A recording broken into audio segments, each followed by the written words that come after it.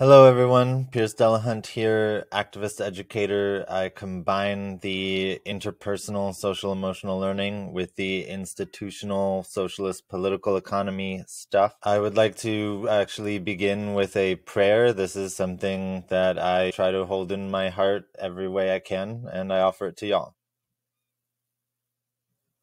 Earth Universe, with your discretion I pray that the oppressors within and among us find/create the means to remove the barriers to acting in solidarity, that the oppressed within and among us find/create the means to sovereignty and self-determination, and that we all find/create the means to spiritually, emotionally, mentally, and physically realize collective liberation. Amen. I'm also going to offer a land acknowledgement here where I live in California on Greater Turtle Island. There has been a tremendous land theft, and one of the surest ways that we can address that is through land tax.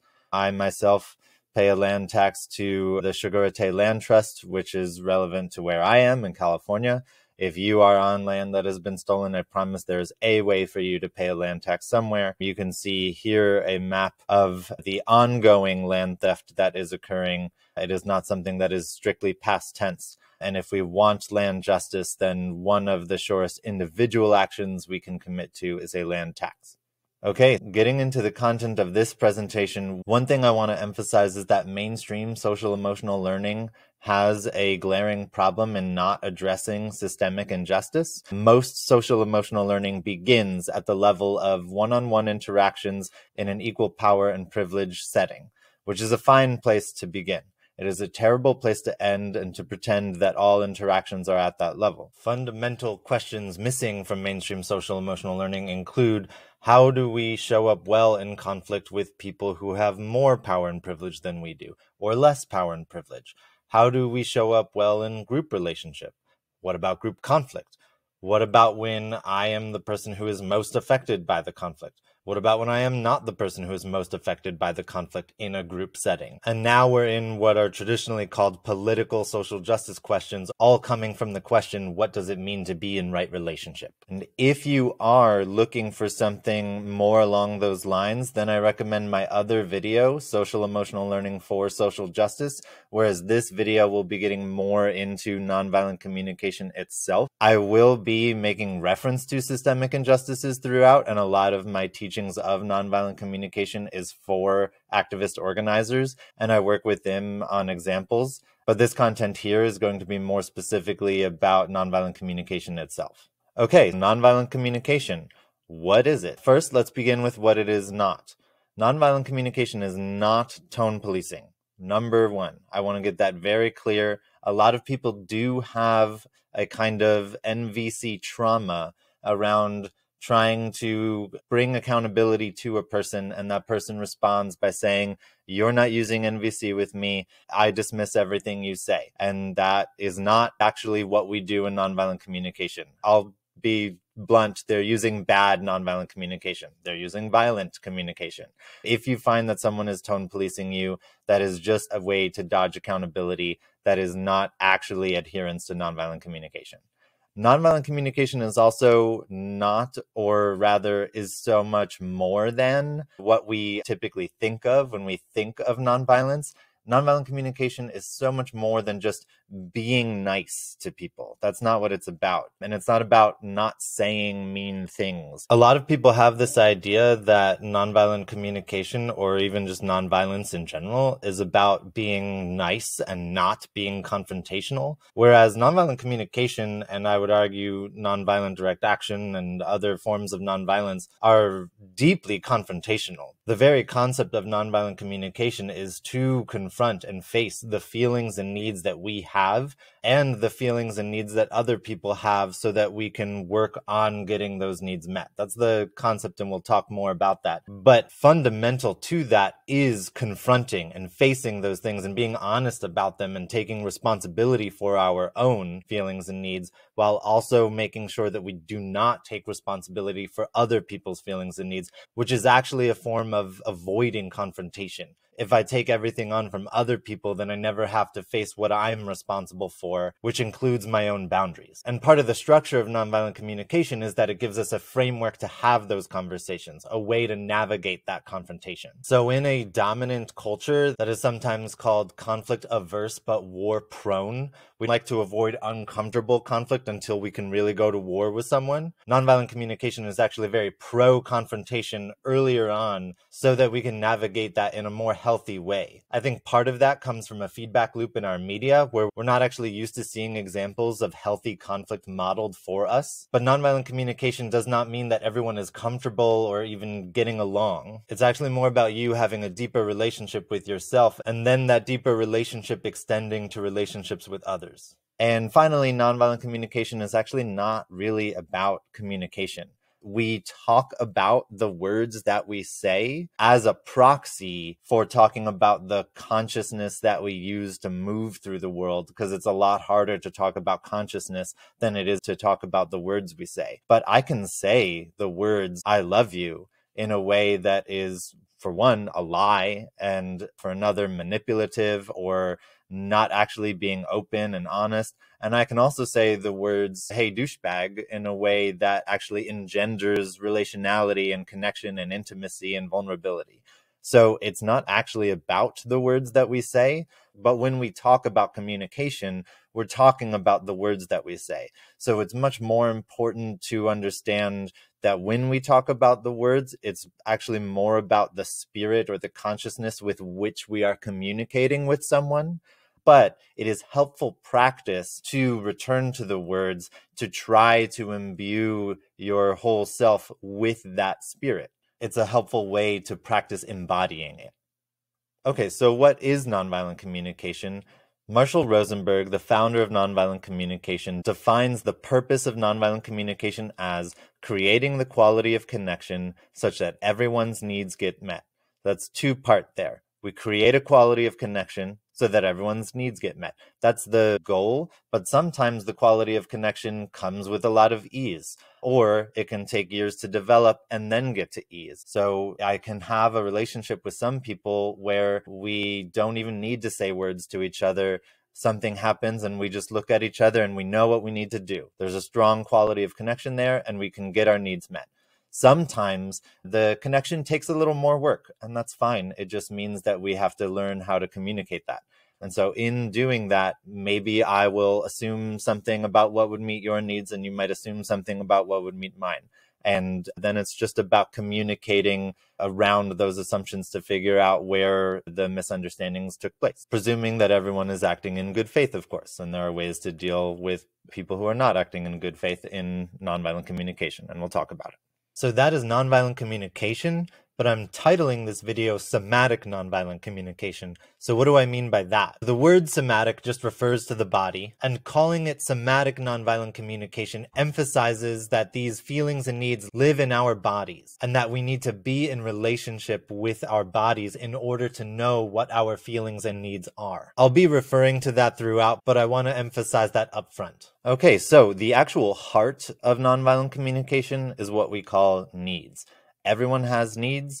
Everything that we do and everything that we say is for the purpose of meeting a need. That's the entire concept of all behavior under the model of nonviolent communication. Needs are the thing that gets centered. But needs aren't the only thing that matter. It's also true that feelings and observations matter. We can use the feelings as a clue to figure out what the needs are. If I'm feeling really good about something, that's a good indication that my needs are being met. If I'm feeling really bad about something in whatever kind of way, that's a really good indication that my needs are not being met. So under nonviolent communication, feelings are really helpful in that they indicate what our needs might be. Same with observations, including sensations, and we'll talk about those, are really good indicators of what is happening that is meeting or not meeting my needs. Now, I mentioned before that nonviolent communication is a lot about taking responsibility for our feelings and needs. And the framework that I like to use for that is thinking about finding a baby on your doorstep. The analogy being that we are not responsible for having put a baby on our doorstep, but we are now responsible for the fact that there is a baby on our doorstep. I don't have a moral responsibility to not be angry at things, or to not be sad at things, or to not have anxiety about things. But I do have a responsibility responsibility for addressing those feelings as they arise in me. And that includes a responsibility to be honest with myself about what feelings are arising for me. So I can try to convince myself, oh, I'm fine, I'm just not going to worry about it, but that is inflicting a kind of violence on myself. Another point here that I want to make regarding the way needs work, both in one-on-one relationships as well as group relationships, is that any one need that is not being met over time will deplete all the other needs as well. So we can start with a seemingly less fundamental need like play. So if in my relationship with you, my need for play and fun just never gets met, and I make requests to try to meet those needs, and you just keep telling me no, or maybe you even tell me yes, of course, and then do not follow through on the request, over time, my need to be heard in our relationship will not be met. And then over more time, my need for trust will not be met. Then over more time, my needs for fairness and justice will not be met. And that's all from one need in one relationship. So when you amplify that to many needs in group relationship, you can see how interpersonal relationships are actually deeply entwined with institutional relationships. The personal is political and the interpersonal is institutional. Now, if we're looking at this like a dartboard, we're trying to throw the dart at needs, but if we throw the dart and we totally miss, it hits the wall, then we're in the realm of moralistic judgment. So these are 4 really big moralistic judgments. We have good, bad, right, wrong, should not, and good and evil. And the point about emphasizing that moralistic judgments are not on the board is not to say that moralistic judgments are bad. Then we'd be using moralistic judgments about making moralistic judgments, right? The point is that moralistic judgments aren't actually going to help us meet our needs. In fact, a big part of why we often make moralistic judgments is because we're overwhelmed with a feeling. And then making a judgment is actually a way to quiet down that feeling, which is to say that even if the judgment is correct, one of the things that we are doing by making that judgment is suppressing our feelings. So if someone acts in a way that I find upsetting for whatever reason, I could say, oh, forget them, they're just a big jerk, which may be true in some model of what it means to be a big jerk. But what I'm doing is I'm saying, I don't need to work through the feelings that it brings up for me because that person doesn't matter. And whether or not that person, quote unquote, matters, I need to work through the feelings that it brings up in me. So there's a kind of actually self-violence in making these moralistic judgments, because then I am saddled with feelings that come from unresolved needs that are then going to be unconsciously guiding me, and I might act out in a way that doesn't actually meet my needs. So that's a big part of why moralistic judgments don't help us meet our needs, is that they don't help us move the feelings through our bodies in a mindful way. They actually leave the feelings stuck in us. And I want to be clear here that this is true even in matters of social justice. I may think that you said or did something racist or sexist or in some way harmful, and that judgment may be true, but I still need to figure out the feelings in me. I can't just say, oh, well, you're a racist anyway, so I don't need to think about the feelings that move through me. But that is what we often do. We often say, oh, that's a racist thing to say, and then we don't think about it any more than that, when really we need to be addressing the feelings in ourselves in order to know how to better address and navigate what to do in community. And now this may look like a really simplistic way of framing everything, and in a lot of ways it is, but I want to emphasize that this is actually deeply counter to everything that we are enculturated with. Our social infrastructure goes completely against this. How often do you think or ask or hear someone ask, hey, I wonder if this meets my needs? Would it meet your needs if I did this? Do you know how you feel about this? How could we meet your needs if we were to do something like this?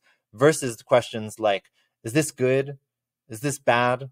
What do you think? Should I be doing this? Isn't that wrong, though? Those kinds of questions versus questions that connect us to our needs. And that brings me to 2 quotations that I really love. One is from the founder, Marshall Rosenberg, who says, people connected to their needs make very bad slaves. And one of the points here that he's making is that if we are all connected to our needs and have a deep relationship with them, it's going to be very hard for me to convince you to act against your needs, to do something that would violate the needs of your own or the needs of your loved ones. Whereas if you are not connected to your needs and you don't have a good relationship with them, you're not really sure what they are, maybe you don't even have a good relationship with your feelings, it is going to be much easier for me to turn around and say, actually, if you do this thing, then it will be good. Because now we're in the realm of moralistic judgments. If you let them do that thing, that will actually be evil. And let me explain to you why. I have this graph here, and these two lines intersect over here. And that means that doing this thing that you think is good is actually really bad. And so now we need to go and violate our needs and the needs of other people. But if we have a deep connection and relationship to our needs, it's going to be much harder to convince us otherwise. And that is one reason why Marshall Rosenberg calls the mainstream language of moralistic judgment a language of domination, because it serves the interests of subjugating our needs to the strategies of people in power. And then the other quotation that I want to offer comes from Angela Watrous, who's a nonviolent communication practitioner, and she says, "It is when we are disconnected from feelings that our strategies most suck." Now, how often do we hear the value of putting feelings aside and thinking logically, a kind of detached logic bro framework of thinking, or we mustn't be sentimental about this, we have to be reasonable, we have to be rational. It is when we come at a conflict with that kind of frame that we are most often about to engage in something harmful. Feelings are our body's way of communicating information to us, and that information is often incredibly valuable. It doesn't mean that they don't need to be investigated, but it does mean that if we say, no, I'm not going to pay any attention to my feelings, that we are ignoring really valuable information. Now, on that note of valuing our feelings while still investigating them, it's worth talking about discomfort, because just because we are uncomfortable with something does not mean that anything is wrong. And in fact, there is a framing called solutions privilege, this idea that anytime discomfort or tension arises, we have to do something right away to solve the tension and solve the problem. When often what we actually need to do is sit with the discomfort and build a relationship with it so that we can make mindful decisions that consider the needs of everyone, rather than reacting from a place of centering our discomfort so that we can stop being uncomfortable in a way that actually might violate someone else's needs who needed to be more centered in that situation. So we talked about feelings as clues of whether our needs are being met or not met. And if we break it down more than just feeling good or bad, we can actually get a lot of information just from 4 feelings: glad, sad, mad, and afraid. So if I feel glad, that's a really good indication that my needs are met. And what do you do when your needs are met? You celebrate. That could be something as simple as a high five, or expressing appreciation by saying thank you, or it could be really extravagant and you throw a big party with all of your loved ones. If you feel sad, that's a really good indication that your needs are either unmet or that you have lost a strategy to meet a need, in which case the actions to take are to mourn the loss. And in nonviolent communication, mourning is actually a need, which I love that it is named that. And you will also need to figure out a new way to meet those needs. You don't need to rush to that. Going through the sometimes lengthy process of mourning is actually one of the surest ways to learn how to meet that need again. And if we feel mad, that's a really good indication that our needs have not just been unmet, but that they have been violated. And when that happens, we need to set a new boundary to ensure that our needs are not violated again. And then finally, if we're feeling afraid, that's a good indication that our need has not yet been lost, but that need is being threatened. And in that case, we need to protect. Sometimes that means setting a new boundary, as when we feel mad. Sometimes that means ensuring that the boundary is not going to be crossed, or some other way to protect the need.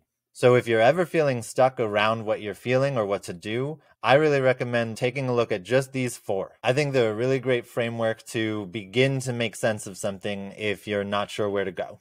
But there's a lot of lists out there. This is actually my favorite feelings and needs list, partly because of the way it's organized, and also there's a pretty colored illustration on it. And if you ever want to figure out what your needs are and you don't have the words, it's a good reference point. The key with determining whether something is a need is the question, is it universal or not? Because every single person on the planet has the need for connection, and every single person on the planet has the need for autonomy. But not every single person on the planet meets those needs in the same way. The example I like to use is that a car is a really popular vehicle, to meet both those needs, autonomy and connection. but not every single person on the planet needs a car. Now, the universality of needs also means that no need is ever tied to a particular person. So while I may really want you to do something, I don't have a need for you to do or say anything in particular. Of course, it is true that if you do something, it may be much more meaningful and do much more to meet my needs than if someone else did that same thing. For instance, if a family member or a loved one or anyone that we have a deep relationship with were to demonstrate their love and care, it would generally mean much more and meet our needs more than if a stranger tried to demonstrate their love and care for us. At the same time, nonviolent communication asks us to acknowledge that we just cannot make people do things. One practitioner whose book I link in the resources shares a story about their mom not being able to honor their request, and so they sought to meet those unmet needs by going to their aunt instead. Now, it may take more from the aunt to meet those same needs than it would have from their mom, or alternatively, it may take a lot of casual acquaintances to do something small to meet the same need than if a loved one were to do something. If you think of your needs as cups and everybody has a little bit that they can pour into, some people might be able to offer more. You might prefer some people to be filling your cup, but you can still meet your need or fill your cup by going to other people. Universality also means that we all have the same needs. They're all met or unmet or triggered by different things, and what meets or unmeets those needs comes from a dialectic relationship between us and the environment we're in. As an example, I have the same deep need for order that conservatives do. I just choose to meet that need through the strategy of organizing my Google Drive folder and my sock drawer, rather than by imposing it on poor immigrants of color, which they could be doing too, but they have learned to meet those needs in other ways. So when those ways are not happening for them, it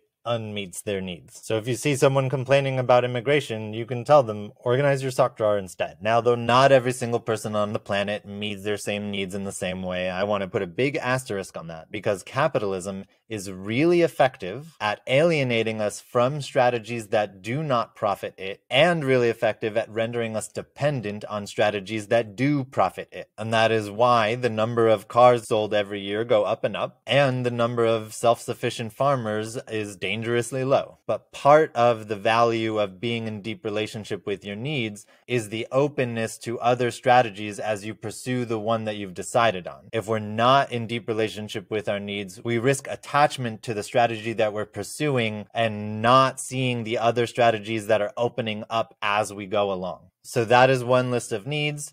These are some feelings that we typically experience when our needs are being met. And as you can see, again, they're organized in a way that I find helpful. And these are some feelings that we typically experience when our needs are not being met. One thing that's important to name here is that there is some debate over what counts as a feeling or not. For instance, some people think that guilt is a feeling, but that shame is not. And there are a variety of other questions along those lines. But one of the bigger threads of figuring out whether something is a feeling or not is whether it is actually a judgment of what someone else has done to us. For instance, if I say I feel insulted, what I'm actually saying is that I am judging that you insulted me. Whereas when some people insult me, I don't care. And when some people insult me, I feel really sad. The example that Marshall Rosenberg likes to use is the concept of feeling ignored, because sometimes when people are ignoring him, he feels great relief. And other times when people are ignoring him, he does feel sad. So it is worth taking that extra step if you think you've landed on a feeling to figure out, is this really a feeling? What else might be going on there? And to be clear, part of the value of that distinction is in not activating anyone's defensiveness when we're describing how we feel. It actually gets at the separation between impact versus intent.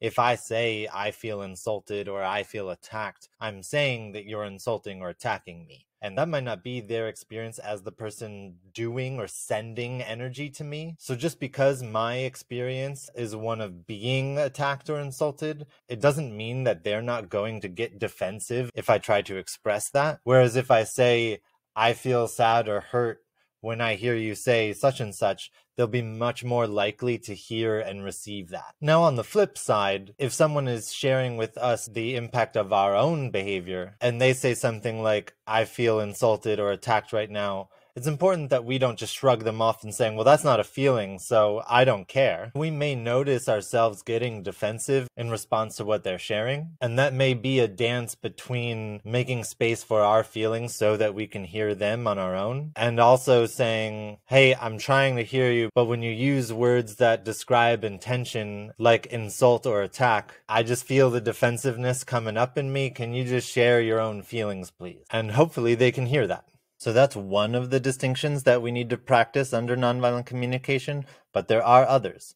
I offer here 3 of the bigger ones. Now, we already talked about needs versus strategy, the main tension being universality, and we already talked about feelings and non-feelings, the main tension there being whether it is a judgment. And you might use language to cover up that it is a judgment. So you might say, I feel insulted or ignored, but you might also say, I feel that you are being disrespectful right now.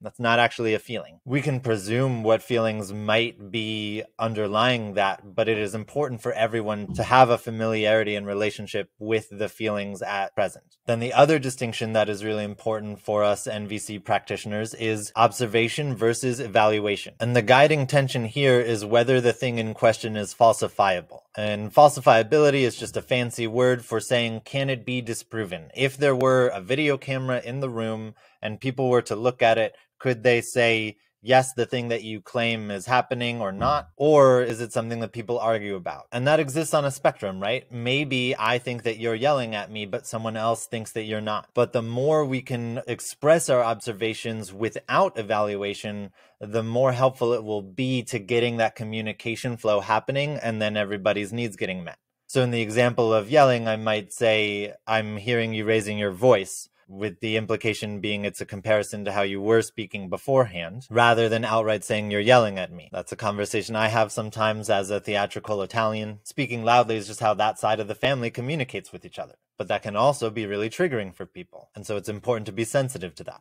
Now on the NVC target, when I wrote observations, I said including sensations. Now what do I mean by that? What I mean is you might not know whatever external thing is happening that is triggering the stuff, but you can tell that you're clenching your fists and you can hear the blood pulse through your ears and you can feel your heartbeat loud and you know that you need to pause what's happening.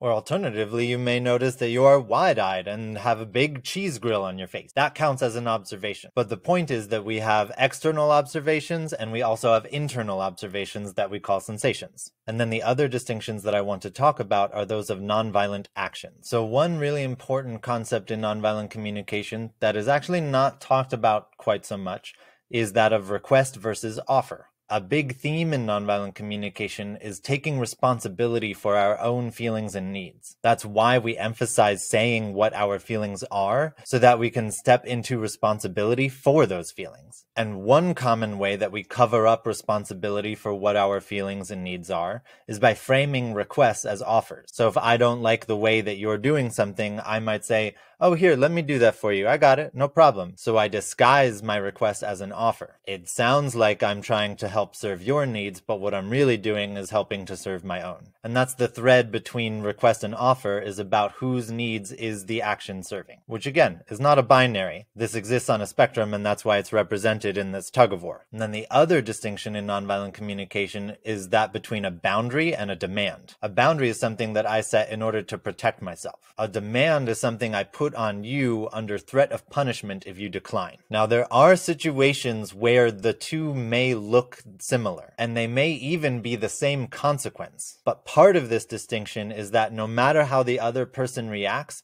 it will still be healthier for you to be grounded in the protection of your own needs and boundary setting rather than be trying to get someone. You can also think of it as the difference between self-defense and coercion or revenge. I think another valuable distinction here between setting a boundary and enacting a punishment is that a punishment is something that you intellectually figure out. You have to come up with the thing that will most influence the other person's behavior or your own. Whereas a boundary lives in you. If someone does something and you feel some type of way about it, that's an indication that that boundary is not being honored. And so to honor that boundary, you now need to maybe remove yourself from the situation. If someone is talking to you in a way you don't like, you may need to say, hey, I need to leave the room so I can resource myself.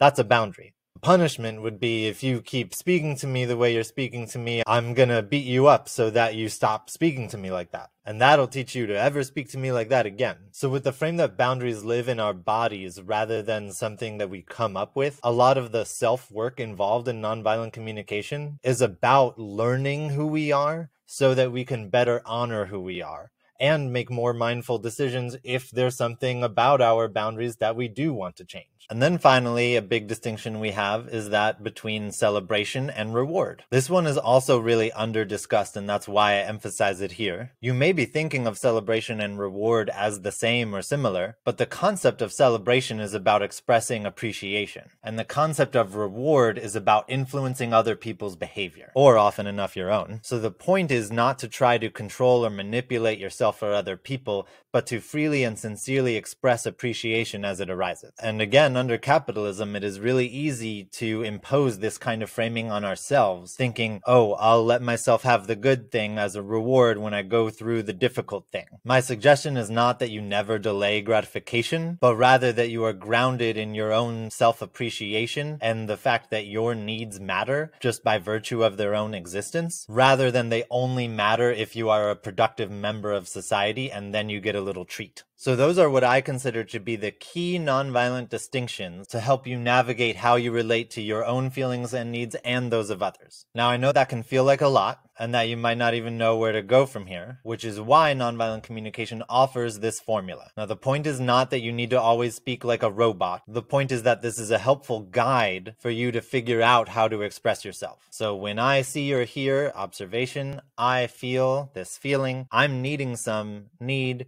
would you request? And again, the request could be as simple as, would you hear me when I say thank you? In which case we just normally say thank you. Or would you receive my high five? In which case we just say high five. But the point is going through the steps of observation, feeling, need, request, and being really clear on what they are. Now, Marshall Rosenberg does offer what I call step naught or step 0. I don't know where he got this number, but he says you get 40 words of background introduction. So in the case of someone being triggered by a raised voice, you might say, growing up in my family, when someone raised their voice, it meant that we were in physical danger. So when I hear you raise your voice, I feel scared and I'm unable to hear what you're saying because I'm needing some assurance that I am safe.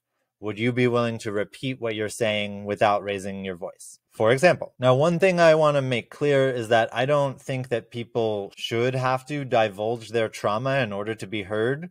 And it is also true that sometimes when we divulge our trauma, people can better hear us. So I leave that to your discernment. It's a discernment call. And a reminder here that nonviolent communication in general and this formula are abstractions or intellectualizations about the stuff that lives in our body. So you don't need to say to your roommate, hey roommate, when I see spilled water on the table, I feel sad because I'm needing more cleanliness. Would you hand me the paper towel? Unless you're doing that for some playful practice, and that can be fun too. But the point here is to examine the energy that we're bringing to our interaction. So when I say, hey, can you pass me the paper towel? Am I in that moment trying to connect with my roommate at the level of feelings and needs? Or am I in that moment objectifying my roommate as a strategy in order to clean up a small water spill? That may be a silly example, but I hope I'm making the point here. One thing on that is that judgments do not just live as verbal expressions, but also as imagery. An example of that, one time I was talking to my therapist about a tough working relationship that I had, and I said something along the lines of, I don't have these judgments about this person, I'm just really frustrated with them. And my therapist asked me, when you imagine them, what do you see? And I said, oh, well, I see a snarling trauma monster. And they said, okay, well, let's work with that imagery. So sometimes it's good to check on the feelings in your body and the imagery you're carrying, as well as the words you're using. But one suggestion that I offer for you that may be hard for you to hear, presuming that you're watching this because some people's behavior is upsetting for you in some kind of way, is that if you are new to nonviolent communication, even if you're not using the formulaic language, when you're asking people to change something about their behavior while they feel this formulaic stilted energy from you, they're not going to love that, especially if there's history there. even if you no longer have the judgment behind it, it's very likely that they will still hear judgment and critique behind your words, and that's a whole conversation you can have about that too. But my honest suggestion, if you're new, is to begin by practicing appreciation. And you may be thinking you don't need to practice appreciations, but I would strongly suggest you investigate that. There's a beautiful story that Marshall Rosenberg shares in the NonViolent Communication book. It's actually toward the end where he talks about appreciations, which I think narratively makes a kind of sense, but for the purpose of practice is actually a little backward from how I would do it. But he tells this really lovely story about a participant coming up to him after the end of a workshop, and she says, "Marshall, you're brilliant." And in that moment, he could have simply said thank you and left it at that. But the whole workshop was about trying to practice nonviolent communication, so he said to her, "I can hear that you're trying to express some kind of appreciation for me, but I'm afraid that people telling me what I am has never helped me connect to them." So she responds, "Well, you're just so insightful." And again, he says, "I'm afraid, again, you're telling me what I am, but I don't feel that connection with you right now. Can you begin by telling me what I said or did to help you have this appreciation for me?" And she says, "Oh, yes, of course. Well,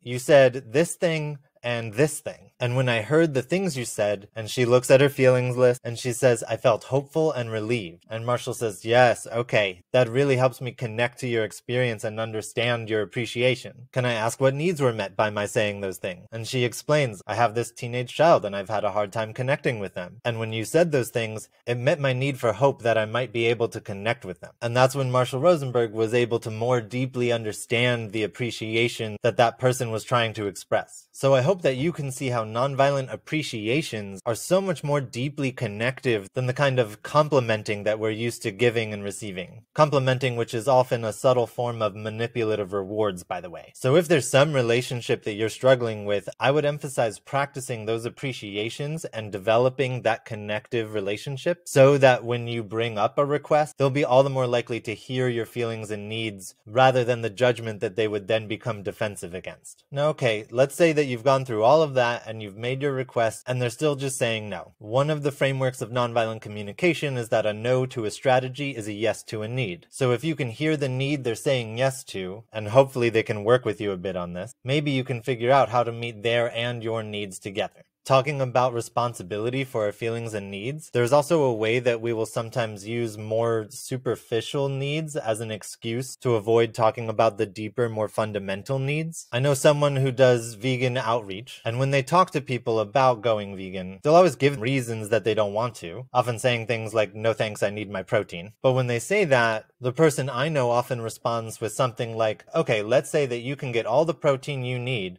Would you go vegan then?" And almost invariably, whatever their first reason was, is never the thing that's really stopping them from agreeing. If you're curious, with the vegan conversation, it's often actually about alienating relationships from loved ones. And it is only by bypassing those initial responses that we can get to that real heart, which for a lot of people is, if I agreed to live a less harmful life, I would have to confront the fact that my loved ones are not. And again, those are feelings and needs that we need to confront. Speaking for myself personally, I know that a big reason that I avoided looking into veganism or leftism for a long time was actually because I knew that if I were convinced, then I would be one of those weird people. Until eventually, once I did engage in those conversations, I had to confront all that, and now here I am making YouTube videos. So reviewing some of the nonviolent tools that we have, we talked about the nonviolent communication target that centers needs, but also includes feelings and observations. And we talked about the formula, the observations, feelings, needs, request. We went through the things that we're distinguishing between and how to make those distinctions. And then I'm also going to offer 3 more tools for you. One is paraphrasing, which we can either offer or ask for. So if I were to ask for a paraphrase, I might say something like, "Can you tell me what you heard me say?" Just so I know that we're communicating clearly, or just so that I know that I've made myself clear. If I were to offer a paraphrase, importantly, I would try to paraphrase at the level of feelings and needs. So rather than telling someone the whole story that they just told me, I might say something like, "What I'm hearing you say is that you're really feeling blank because what someone did left you needing more blank."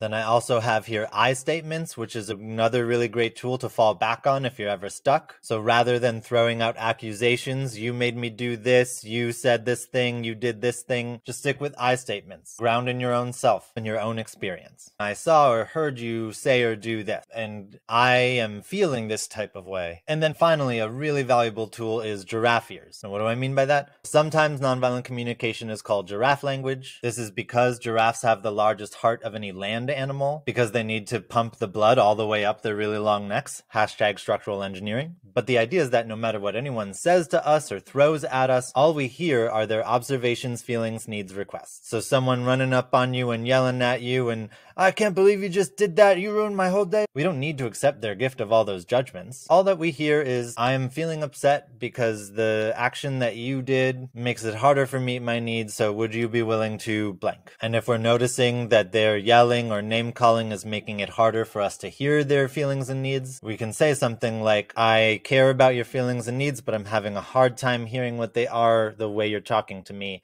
Could you please rephrase that? Of course, there are different ways to do it in different moments, but that's the idea. A key part of this is actually using giraffe ears on ourselves. So imagine going through life and never hearing any insult that anyone offers you, and all you hear is their feelings and needs. But then imagine going through life and never hearing any of your own insults in your head. How do we talk to ourselves when we make something that we might call a mistake? And if we hear that voice in our heads, you're stupid, you're bad at this, you failed, we can actually talk to the moral judge in our heads and say, I'm hearing that you're upset about what I did. It sounds like you need some assurance that I'm going to be okay and that I'm competent enough to handle my life. And over time, that judgment will fade away. Instead, we'll just hear, oh wow, I did something that I realize is not grounded in my integrity, and now I need to mourn that I did not live up to my values. And that's real. Nonviolent communication is not about avoiding confrontation with others or with ourselves. It's actually about facing those feelings and needs so that we can take responsibility for them. But just calling ourselves stupid is actually a way to not face those. Now, I know that this is a lot and it will take a long time to practice these things so that they are deeply internalized within you. So I just want to emphasize the frame that this is a practice. You will mess up, you will make mistakes. You will reach a point where you look back and you realize a lot more mistakes than you thought you were making, and you will cringe. That will happen when you practice anything. So I hope that you can lean into patience and care and forgiveness for yourself as you practice. And always. Okay, so those are the main nonviolent tools that I offer to you. Now, with those in mind and heart, I offer this exercise for you to imagine a conflict. And when I work with activist organizers, I ask them to choose one related to their activism, so you can do the same if you like. And you can do this as often as you like with more than one conflict. And if you choose a conflict related to your activism, I also ask you to be mindful of, is the conflict with a person who is an opponent in your activism, with someone that you are trying to recruit into activism, or with a fellow comrade? I think it's really valuable to consider the different dynamics with each type of conflict. But so in this conflict, if you're writing on a piece of paper, draw a line down the middle, and on one side you write down your feelings,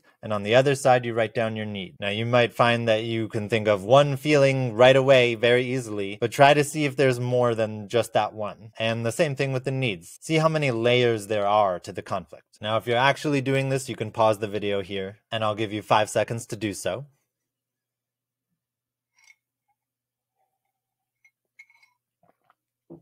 And if you're moving forward, I now ask you to consider the feelings and needs of the other person in the conflict. And again, I'll ask you to pause the video, and I'll give you 5 seconds to do so.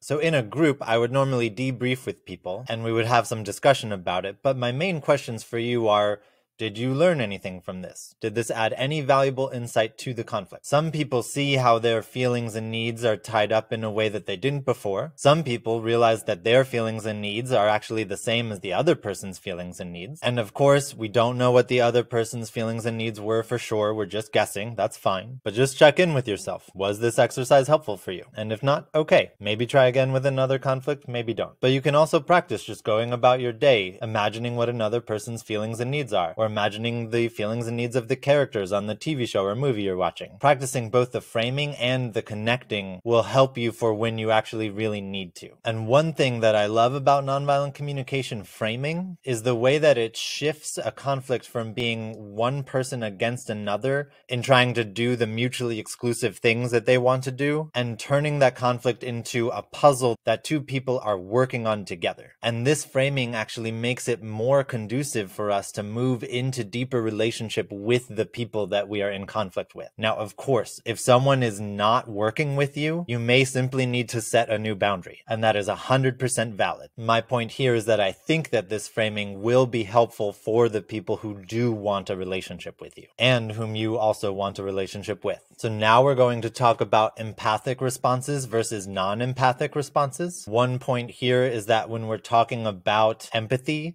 we're talking about empathizing with those feelings and needs. I actually think that this is a really important point if we are in a relationship with someone whose values we disagree with. If we are choosing to stay in relationship with them, the way that we can navigate that is by empathizing with their feelings and needs, but setting a boundary at not empathizing with their judgments and way of thinking. This is, I think, a common mistake that liberals make when dealing with conservatives. They spend a lot of time trying to, quote unquote, empathize with a conservative's way of thinking or moral judgments. And what happens is that the conservative just convinces the liberal of their way of thinking. Offering someone empathy is not a request that they convince us to think like them. And confusing those things is dangerous. Whether or not you choose to be in a relationship with someone like that is completely up to you. I offer that framing for you if you do choose that. I know it has helped me with such people in my life. But so empathic responses might be something like, so it sounds like you're feeling this and needing that, or asking, are you feeling this and needing that? Or often just sitting with someone in silence. It's really just the being present with someone's feelings and needs that is the most important thing, more than the words themselves. Though often for people to hear that reflected back to them can be really helpful. Compare these to non-empathic responses, which I think in mainstream culture we are way more practiced in. So I might give you advice. I might one-up you. Oh, you think you have it bad. Let me tell you about the time that I went through this. I might just interrupt you, cut you off. I might minimize what you're going through. That's no big deal. That's nothing. Don't worry about it. Just let go. I might psychoanalyze you. Oh, this sounds like you're still dealing with your parent stuff or ex stuff. Oh, you're still attached to that thing, huh? Or I might try to gossip and mine you for information. They said what? No, they didn't. Where I'm just trying to extract information from you about what you or other people said or did. Often enough, you can actually have deep empathic responses to someone without knowing anything about what actually happened. Because what matters most is just the feelings and needs. Now, one point here is that these non-empathic responses are not bad. In fact, every one of them can actually be helpful under the right circumstances. The point here is that we're so practiced in non-empathy that we need to distinguish it from what empathic responses are, and we need to practice those to catch up. So in my workshop at this point, I would facilitate us through an exercise called empathy, non-empathy. And the way it would work is that people would pair up, and each person would take a turn sharing something that was true for them. One sentence, I'm feeling tired today. And then their partner would respond with one of those non-empathic responses first. Then they would do a different non-empathic response a second time. And then the third time, all with the same one sentence prompt, they would finally offer an empathic response. And then the partners switch, and then we debrief about that experience. What came up when you heard a non-empathic response? What happened in your body when you heard that empathic response? What was it like for you offering the non-empathic response? And how did you feel when you were offering that empathic response? So if you have anyone interested in learning this stuff with you, I really love this exercise. It's a great opportunity to experience how it feels in your body to practice nonviolent communication.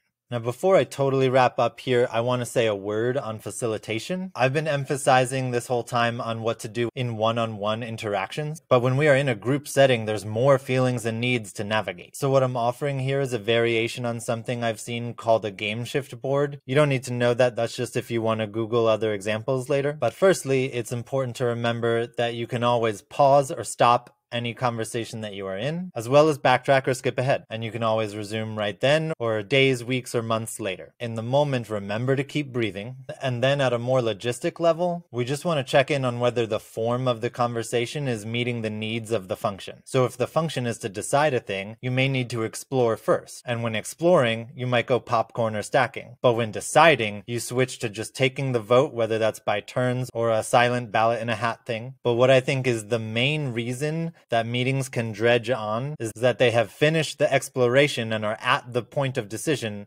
but don't change the form that the conversation is taking. And then it just becomes people speaking in popcorn style, trying to convince each other of everything, rather than just tallying the vote. I know that's much more logistical than nonviolent communication, but we're all facilitators in every interaction we're in, and I hope that I have just saved you hours of being in meetings that are not serving your needs. So finally, I offer you these reflection questions as well as the tree of contemplative practices. I offer the tree because I like to emphasize that not all reflection happens in stillness. Maybe you do your best reflection in movement, or maybe in creative arts. Whatever works for you. And we don't just learn from experiences, we learn from reflecting on the experience, a quotation from radical educator John Dewey. Reflection question A: how do I affirm my own boundaries while honoring those of other people? And you can take a moment to reflect on that. I'll give you 5 seconds to pause.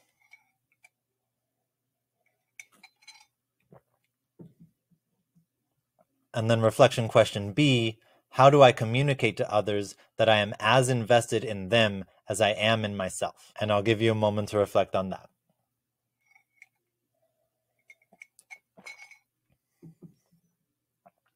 So that is the presentation. I offer you these resources here, and I link to the slides in the description. The lower left is where you can find more stuff about me, as well as some key resources for both nonviolent communication and leftist critical analysis. Now, that book, Decolonizing Nonviolent Communication, written by Menachi, is my absolute favorite resource on nonviolent communication. Cannot recommend that one enough. Of course, over here on the right, you have the tried and true nonviolent communication book and workbook, as well as what I consider to be really helpful and key resources.